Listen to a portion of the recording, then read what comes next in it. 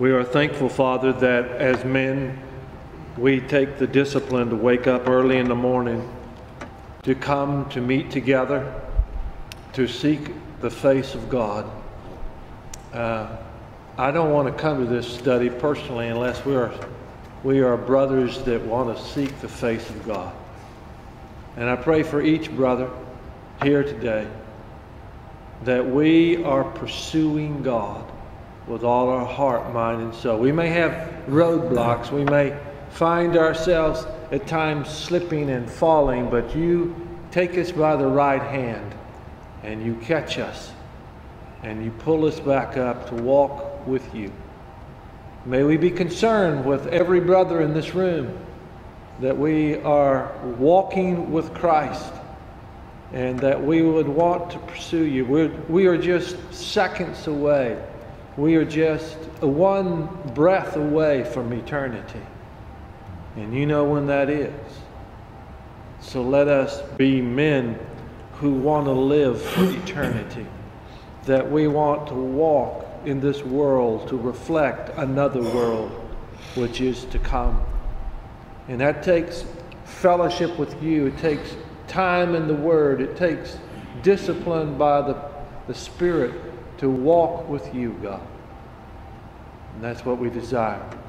We may have our difficulties. We have our sins, our temptations, oh God. But we want to walk with you. And so come, Lord, and bolster us this day, that we as men would walk as men of God in a world that's not a friend of grace. And I pray this morning as we would go through a very difficult passage, that you might give us light and understanding that has been the darkness and such for so many who have caused them to stumble over the centuries in this passage. So God, come and guide and direct. I'm trusting in you this day. Amen. We pray in Christ's precious name. Amen. Amen.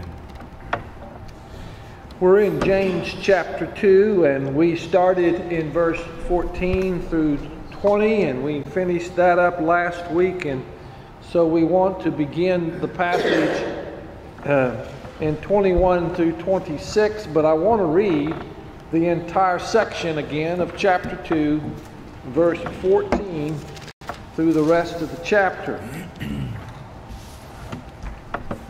James chapter 2, verse 14. What use is it, my brethren, if a man says he has faith, but he has no works? Can that faith save him? If a brother or sister is without clothing and in need of daily food, and one of you says to them, "Go in peace, be warmed and be filled," and yet you do not give them what is necessary for their body, what use is that? Even so, faith, if it has no works, is dead, being by itself. But someone may well say, "You have faith and I have works. Show me your faith without the works, and I will show you my faith by my works." You believe that God is one? You do well. The demons also believe and shudder. But are you willing to recognize, you foolish fellow, that faith without works is useless? Was not Abraham our father justified by works when he offered up Isaac his son on the altar? You see that faith was working, I'll translate this a little different, by means of his works, and as the result of the works, faith was brought to the goal, was perfected. And the scripture was fulfilled, which says, "And Abraham believed God, and it was reckoned to him as righteousness, and he was called the friend of God." You see that a man is justified by works. and not by faith alone. And in the same way, was not Rahab the harlot also justified by works, when she received the messengers and sent them out by another way? For just as the body without the spirit is dead, so also faith without works is dead. Now, you ought to have 100 questions, right? Today, in the study of God's Word, it's going to become absolutely essential that we understand the context. If you take these verses and just read these verses to people, you will find that you will have a misunderstanding of what James is trying to say. And they will say, well, there must be some kind of contradiction in the Scriptures. Matter of fact, you will find many people, Roman Catholics specifically, who will turn you to this specific passage to demonstrate that it is not the Reformation by faith alone that a person is saved. And you can see why they would turn to this passage. But I hope as we would go through this in the next few weeks, that you would be able to take the context and to sort it out, to be able to explain to a person who wants to hear what really James is arguing, okay? All right, everybody has the conflict within their mind, right? How in the world could he say that you're not justified by faith alone? Well, that's what Paul says. We're going to look at that specifically. Well, the background of this passage is it's important to keep the purpose of James center focus in this section, which begins in chapter 2, verse 14, when he says, if a man says he has faith. He didn't say that a man has faith.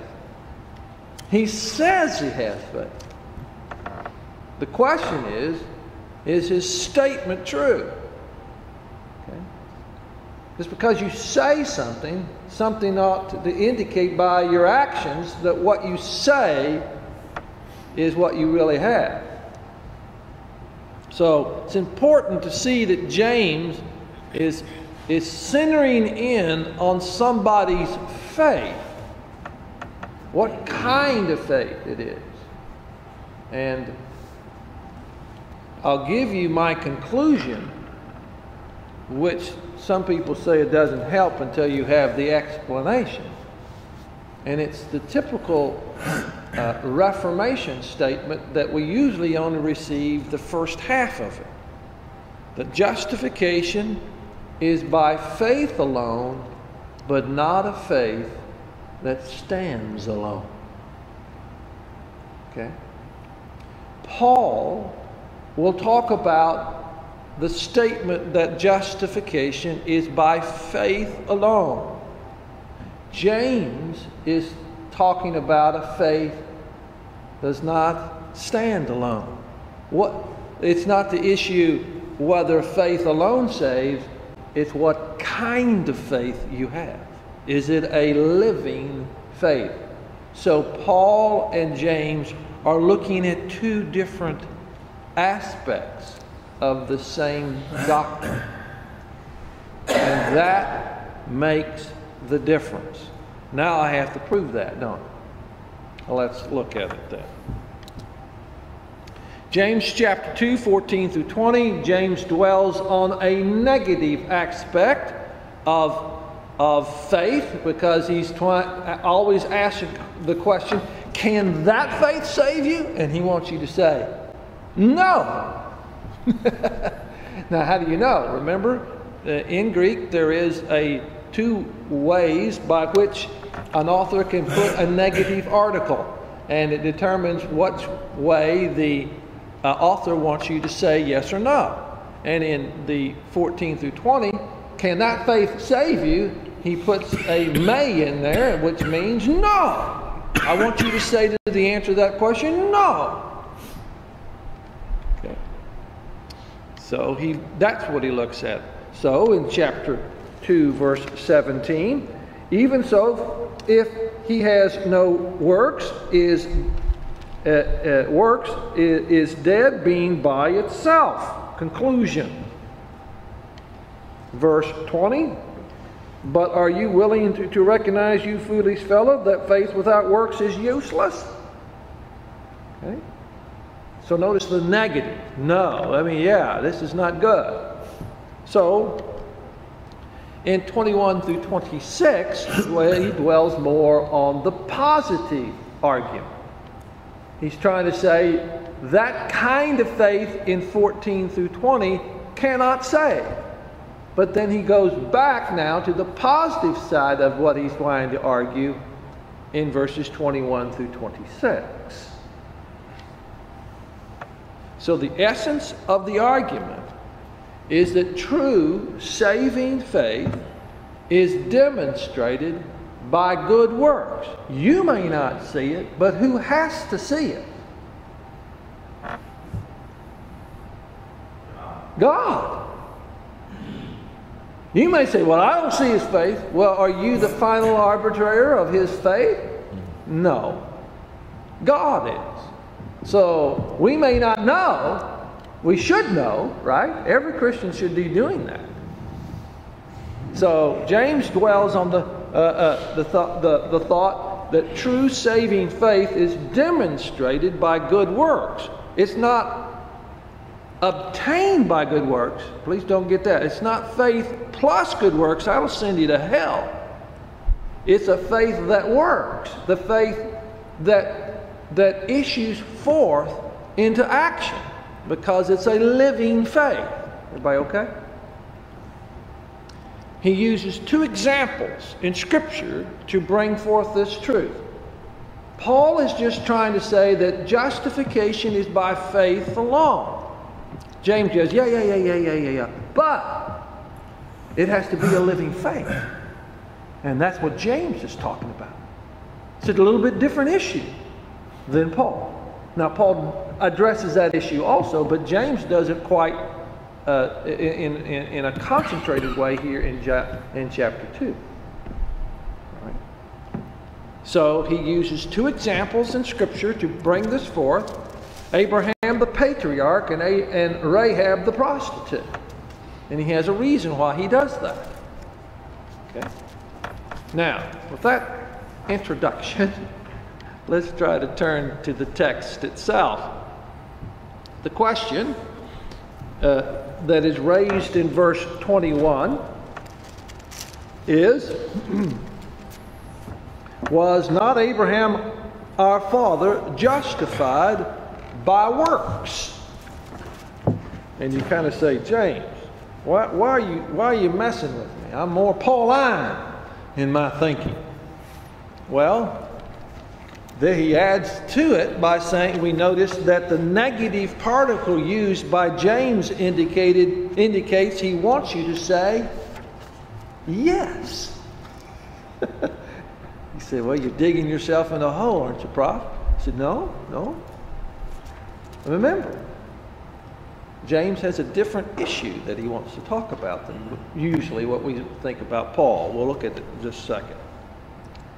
Does this not contradict the teaching of the Apostle Paul? Well, let's hold our place here, make sure we got our correct understandings, and let's turn to Romans chapter 4.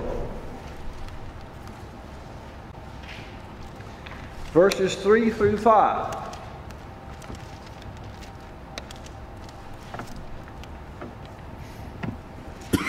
If you're turning to the subject of justification, this is one of the, as I can hear my professor say, the sedes doctrinae, one of the great examples that you would turn to demonstrate the doctrine of justification by faith alone. Verse 3, Romans 4. For what does the Scripture say?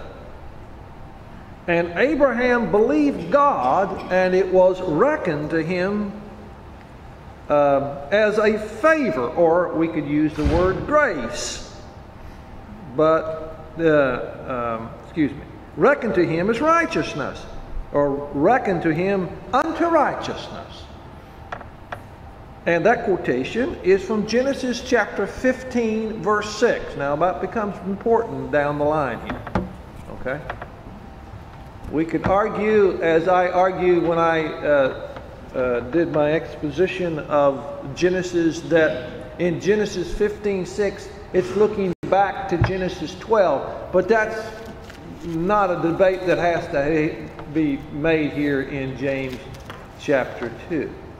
But Abraham believed God, and it was reckoned. It's not a Texas reckon, okay? That's a biblical reckon. Texas is I reckon so, I reckon not. It's credited, imputed, set down to your account, deposited in the bank. How's that? Kind of credited. Okay?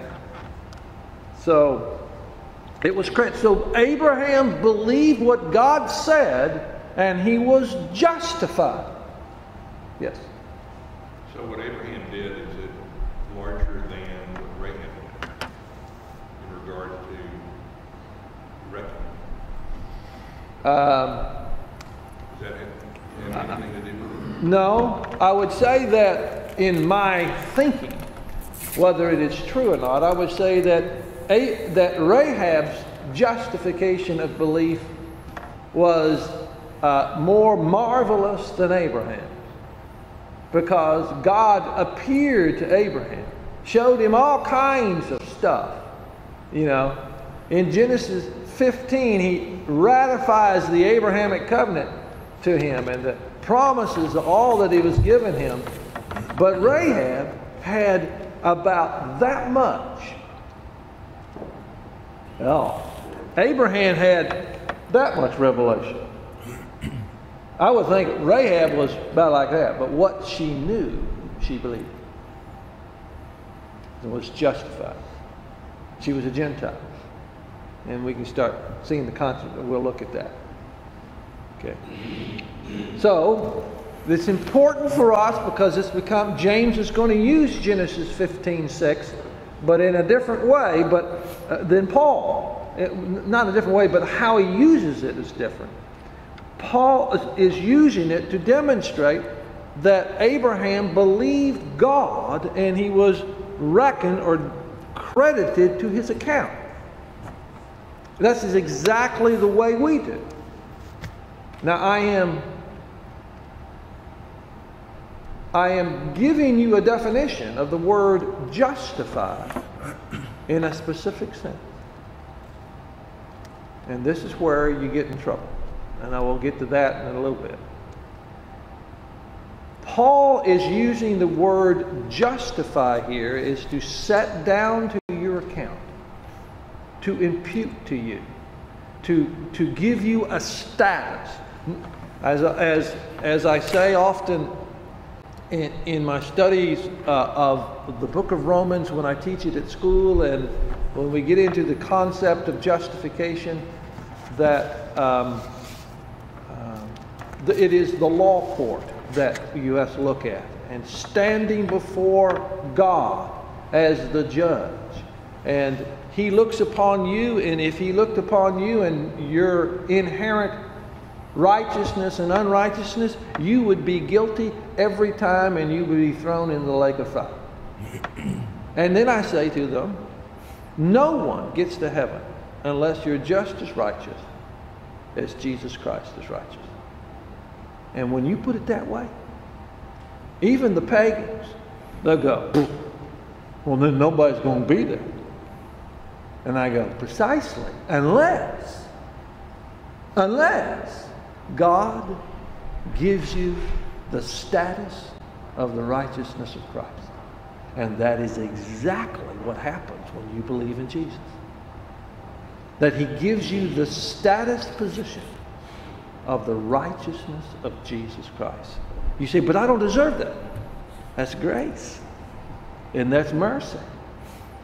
Matter of fact, this is the very essence of the gospel, for which, I'm sure not you, but the essence of the gospel that I have to explain, and I get these starry-eye look from my students, that this is like the first time they've ever heard it. And yet it's the very essence of the gospel. Okay? That the reason I get to heaven is that I've been imputed. I've been set down to my account. I have been credited with the status of the righteousness of Jesus Christ. Because if He judges me on the inherent righteousness of myself, I'd be thrown into the lake of fire. Isn't that great? We're imputed. We are set down to His account.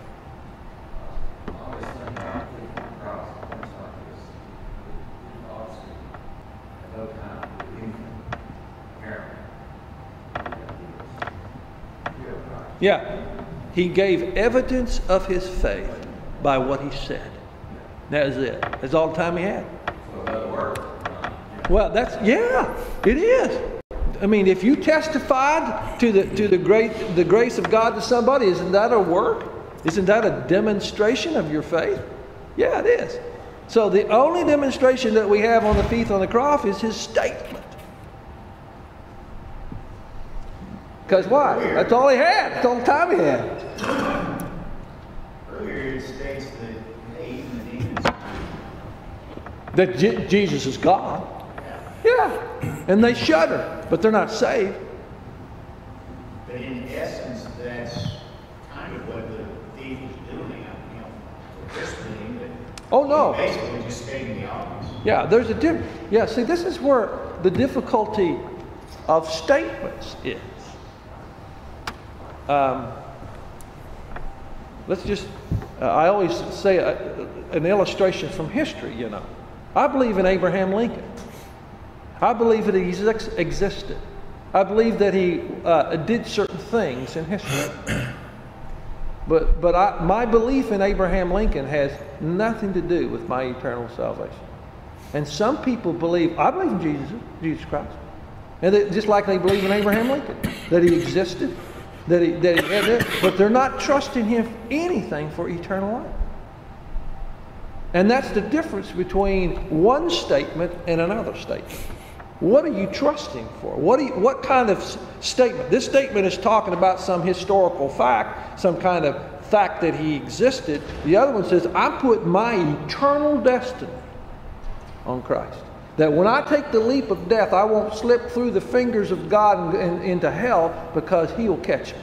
And I'm depending on Him alone to get there. And the thief on the cross, then somehow in that moment, God was able to extract a genuine faith. That's correct. By His statement. We may have missed it. We may say, well, I don't know whether He did not, but it's obvious because He said, today you'll be in paradise. He saw His faith. Yeah. I think we maybe not, I was going to say, a lot of times the statement is not complete. Maybe the statement is mentally is you are God and you can save me. I believe you can save me mentally, but He says you are God, you choose the God. Maybe the statement is not, you don't go to the time of saying what we completely believe as we would. But God knows your heart. God knows your heart. Exactly. Yeah. So we can only know what a person says. He knows the heart for which it was said. And so today you will be in paradise because you remember me when you go into your paradise. I mean, you kind of go, is that faith? It could be. Depends on the heart. And guess who sees the heart? Mm-hmm. God does. I mean, Augustine was saved by, there was many things that led up to it, but he was in a courtyard and there were some children playing on the playground saying, take up and read, take up and read, take up and read. It was some kind of, I don't know what they were saying. They would just take up and read, take up and read. So he said, okay. I mean, they weren't even speaking to him. They were just playing, saying that statement, take up and read, take up and read. And so he went over and there was a Bible there and he picked it up and he read, and the first verse he read, you kind of go, I've forgotten where it was, like it's in Romans somewhere, that has nothing to do with justification, and he believed. amazing. I go, how'd you get faith out of that verse? I mean, didn't say anything about Jesus. Well, there was a lot of stuff that went before that, right? You had a praying mother. You grew up with that. There's all kinds of things that were playing there. God just, I said, well, it's time to go and bring you to faith. And he came. So here in Romans chapter 4, verse 3, he's talking about Abraham. And he was reckoned or credited as righteousness in Genesis 15:6. Okay? Remember the historically where this happens. Okay? Because James in chapter 21, when he goes to say that Abraham was justified by his works, does he go to Genesis 15:6 as the illustration of verse 21? No. He goes to Genesis 22, which is 30 years later. Are you with me? So verse 21 of James is referring, as we're going to look at in just a minute, if I ever get to it, to Genesis 22, not to Genesis 15. Because if he goes to Genesis 15, we got a contradiction. We have a contradiction that Paul goes to Genesis 15 and says it's by faith alone, and James would be saying, which he didn't, this Genesis 15:6, well, by works. No. He goes to Genesis 22, 30 years later. Why? He's just demonstrating that Abraham's life is demonstrating something of justification. That's not when he was justified. So let's stay with Paul right now. Okay, verse 4 of chapter 4. Now to the one who works, his wage is reckoned, credited, set down to your account, not as grace, favor, but what is due. I mean, if you work 40 hours, you don't come squealing into or weaseling into the office of your boss and sheepishly saying, please give me a check. You come in and say, boss, where's my check? Why? You earned it. It's not something gracious that he does to give you a check. You earned it. Okay, that's what he's saying here. Now to the one who works, his wage is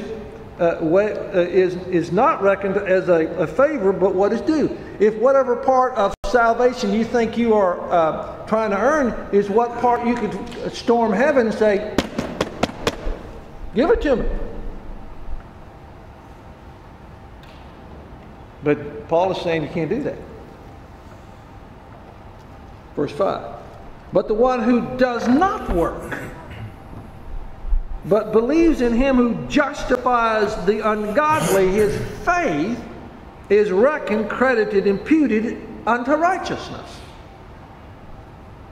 And you say, that's exactly the opposite of what James says. No, James is looking at something different of the same subject. Okay? Paul is taking the first part of the statement. Justification is by faith alone. James is taking the second half, of faith that does not stand alone. They are not contradicting each other, they are complementing each other. All right? But if you just took and read this text and then turned to James that we just read, you go, Scripture is contradicting each other. If you don't look at the context of how Paul is arguing and how James is arguing. All right? Yes? Just jotting down a note here. Paul says that we're saved by faith alone. James says our faith can't help but manifest itself in our life, our deeds. He's saying that our faith must be to God, should be evident in our works. In other words, Paul is saying by faith alone justifies. James says, yes, but what kind of faith? One you just say, or one that really demonstrates that it's a living faith? They're two different issues of the same. Faith, it's going to manifest itself in your life. You're going to see. If you have true faith, it's going to manifest. I might not see it, but God will see it. Now, if you live with somebody like my wife, she better see it, because she's living with it. You see what I'm saying? So the more contact you have with somebody, the more likely you will know whether that person has it. Now, we're not fruit inspectors. Paul will say in 2 Corinthians 13, with this carnal church of Corinth, because they were acting like unbelievers and saying that they were believers, he says you examine yourself to see whether you're in the faith. He didn't say, I'm going to. He says, you do that. Or we'd have fruit inspector committees in churches, right? Oh.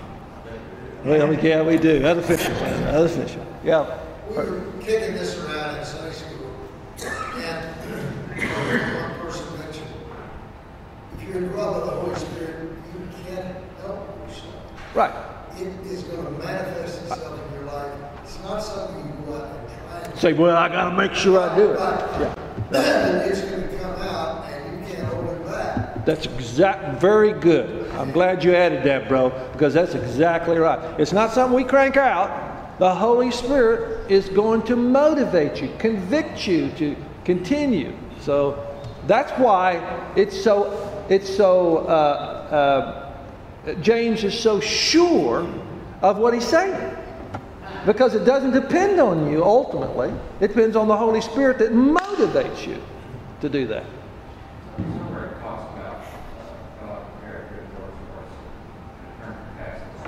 Yeah, it's Ephesians 2:10 is what we looked at. We're going to look at it. Good passage.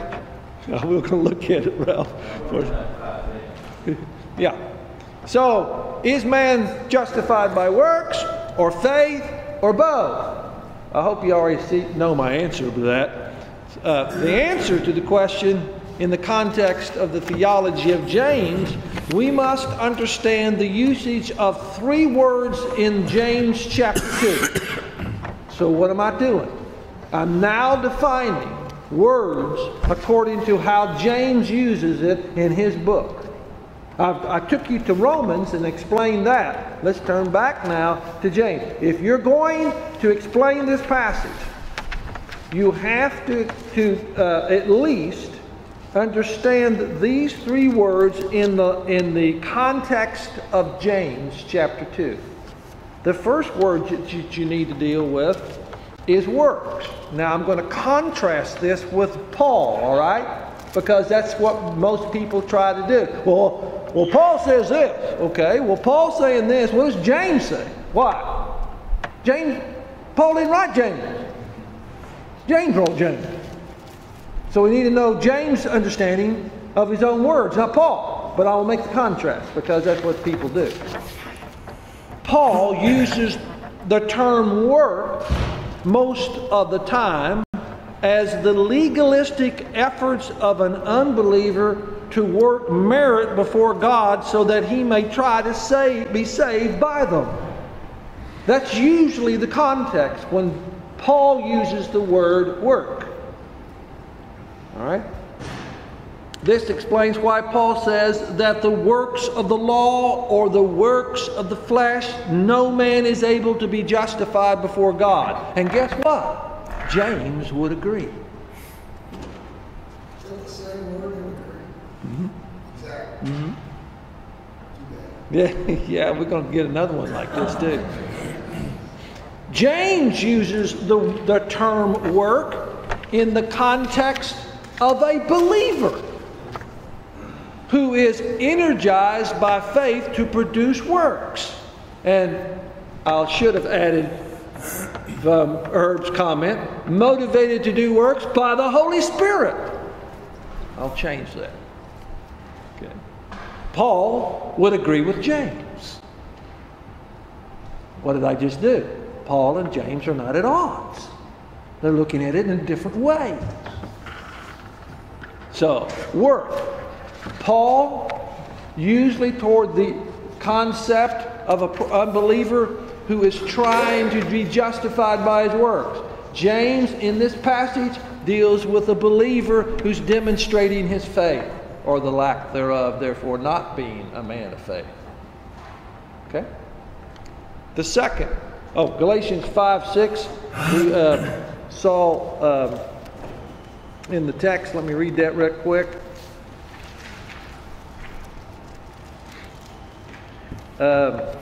For in Christ Jesus, neither circumcision nor uncircumcision mean anything, but faith working through love. The outward expression of your faith demonstrating itself through love. Or as Ralph was looking at, great text in Ephesians chapter 2, for by grace are you saved through faith, and it's not of yourself. It is a gift of God, not a result of works, lest any man should boast. For, explain further, this is it, we are His, God's workmanship, created in Christ Jesus for good works. Then he adds, which God prepared beforehand that you should walk in them. So we are predestined to walk in good works. Why? It demonstrates our faith. How? Through the power of the Holy Spirit. How's that? Yes? Wasn't circumcision part of this demonstration at the time? Of faith? Yeah. Could be or could not. Same way with today's baptism. A person could just be baptized and thinking that's saving me. Or he can say, no, that's not saving me. That's just demonstrating that I'm saved. Same thing. Any work. The question is it just a demonstration of my faith, or am I trying to say that that is the means of saving me? Big difference, isn't it? All right, conclusion. Beware of the different usages of the word or term work. Paul says a person is not justified by works. He's using the term work in the context of unbelievers who are trying to get to heaven. When James uses the word work in James 2:21 and following, he is using it in the context of believers giving evidence that their faith is living, or if they don't demonstrate that they're not living faith, therefore not a believer. Okay? The second word that needs to be defined is not just only the word work, but the word faith. All right? When Paul uses the word faith, he means a true, living, operative faith. It is a faith which motivates the believer to obey the Scriptures by the power of the Holy Spirit, right? Where James in verses 21 through 26 is dealing with a dead, inoperative, professing faith. James is dealing with a person who has an intellectual or a creedal faith. He says, remember, chapter 2, verse 14, says he has faith, but does not manifest it in his daily life. This type of faith cannot save. So there is a so-called faith that doesn't save. Is it okay for me if I meet someone and I'm not exactly sure if they're a believer or not, and I just see them occasionally? Can I use the fruits that I see or not see in their life in guiding me how I address them, more as, talking about salvation? Yes. Is that yes, okay? that is valid. Okay. Yes, because you're not saying either way, but you're trying to discern how you approach them. Okay. Whether I should approach them as a believer or should I approach them as an unbeliever, and then you may switch it as you learn more information. Okay. Yes, okay. It's valid. Okay. I agree. Yeah, I remember a story Frank told one time. He on campus would walk every morning and see his car or something. The guy was really bright. One day he said he must be a Christian. The guy said, yeah. So he just thought that guy was funny actually. Yeah, you could have been fooled, but he followed it up, and it made sense. Yeah, absolutely. All right? The final word that needs to be defined, and this is absolutely crucial, is not only works and not only faith, but the word justify. Okay? And this is where we as Protestants get in trouble. Okay? If somebody begins to say, well, what is justification? We usually define it as a Pauline term. And that's usually the way it's used in Scripture. But if you take the Pauline justification meaning and apply it to James, you're in trouble. Most often, and especially in Paul, the word justify is a forensic term that brings us into the law court of heaven. A forensic evidence means a declaration, right? You declare something in the court. Why would a court entertain a declarative statement by an individual? It's because he's a specialist. And he's giving forensic evidence by his experience of who he is, making a statement. Well, we are declared righteous by God. Though, guess what? When he declares us righteous, we're not inherently righteous. We're unrighteous. He justifies, as Paul said in verse 5 of chapter 4, the ungodly. That's why the Roman Catholics had problems with that. How can you justify the ungodly? That would be an unjust judge. It's because somebody's paid for your debt as a substitute. All right. It's a forensic term. As we said before, if I walked into heaven with the inherent righteousness that I have, it'd be like I had these clothes on for 64 years. You could smell me before you saw me. And it would stink in the nostrils of God, and I would be sent and declared guilty and thrown in the lake of fire. But what happens is, because I've placed my trust in Jesus Christ, Jesus comes into the law court and takes my filthy robes and puts it on him, and he pays for it at Calvary. So he takes my debt so that I may be forgiven. In a sense, in this illustration, he comes back into the law court and he gives me his robe, which is representative of his righteousness. And so I put on his robe, and the judge looks at me, sees the robe of Christ's righteousness, and he declares me not guilty. You're justified before me. And so therefore God justifies the ungodly. He pays for the sin, and therefore he imputes to me his righteousness. And I can stand before him as correct.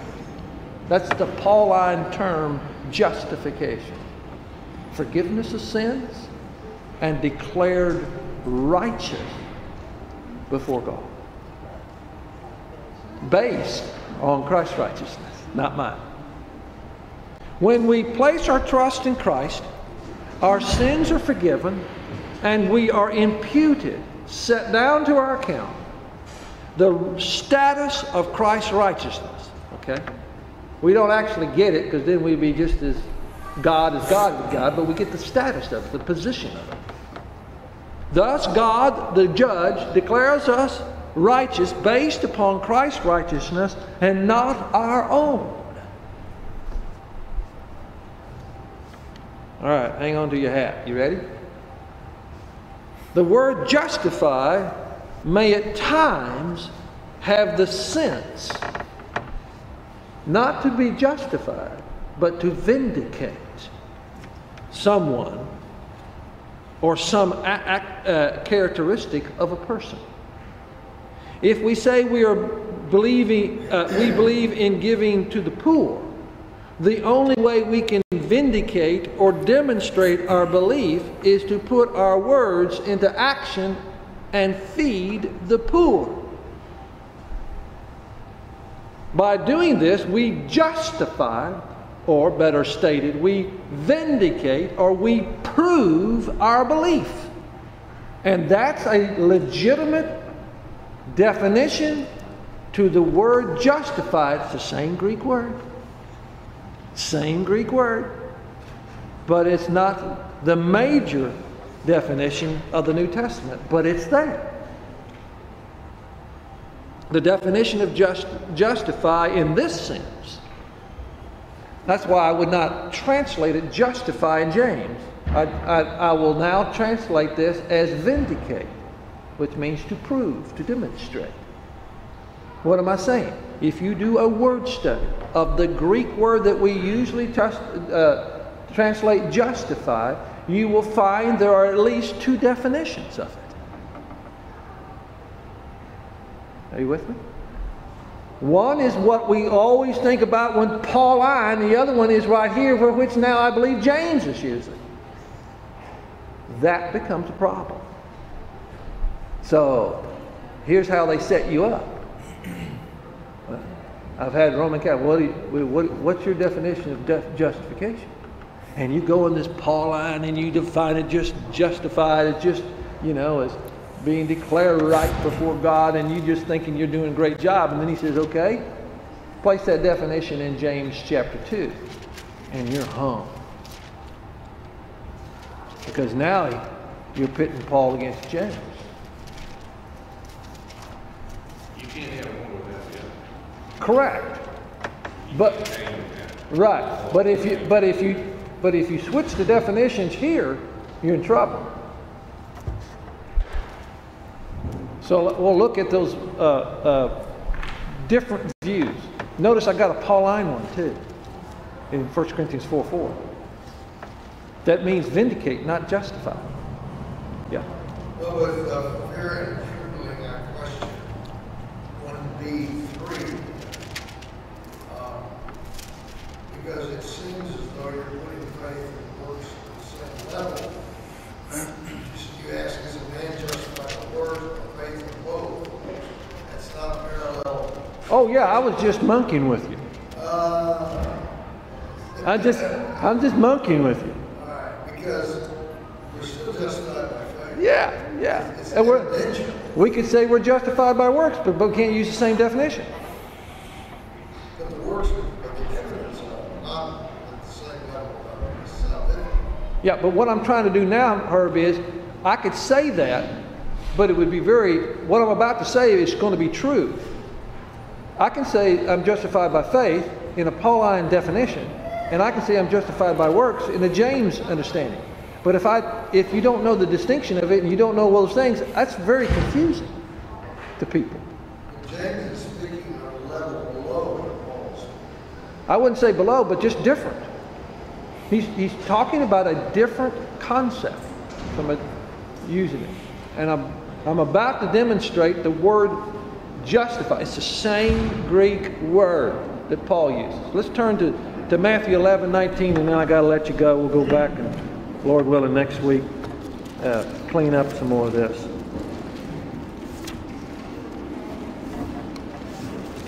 Matthew chapter 11, verse 19.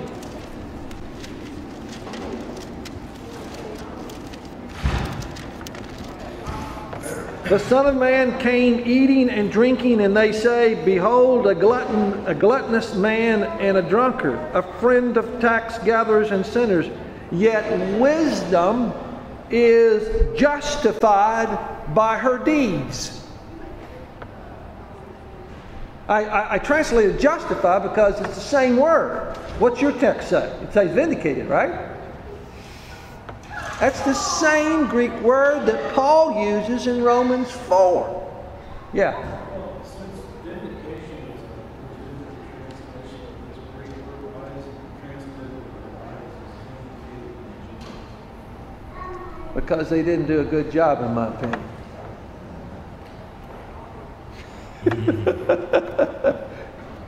If I was translating the book of James, I would have put vindicated.